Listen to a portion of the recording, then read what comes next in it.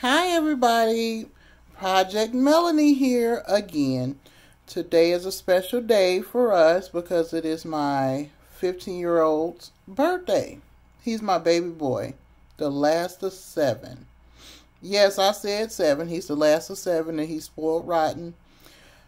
He didn't really want to do much of anything today. He just asked for money. That was his only request. We've been asking him for a couple of weeks now. What do you want?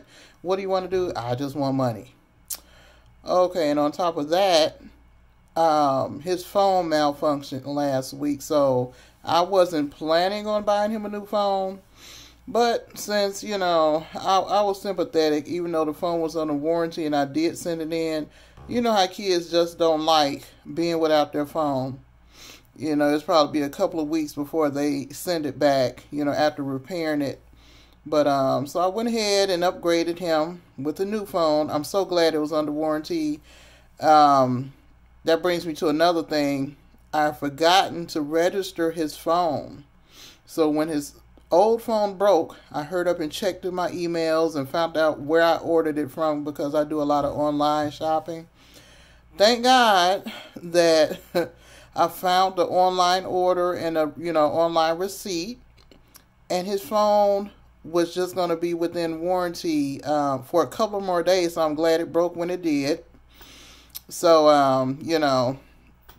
that worked out. So when they send a phone back, I'm just going to sell it. Like I said, I upgraded them with a new phone, and, I was like, I wasn't planning on buying him a new phone. I was just going to give him some money. But he needed it. I felt bad for him. Because with his Snapchat, he was like, I won't be able to do my streaks. I was like, whatever the heck that is, the kids are into it. I don't really do Snapchat. So I was like, I would feel lost without my phone too. So I went ahead, bought him a new phone. And my husband was like, I'll just give him some money. I'm like, okay, cool. So I didn't tell my husband, when he went and got his birthday card and his cake earlier today. I told my husband, I was like, okay, give me the money that you're going to put in his card.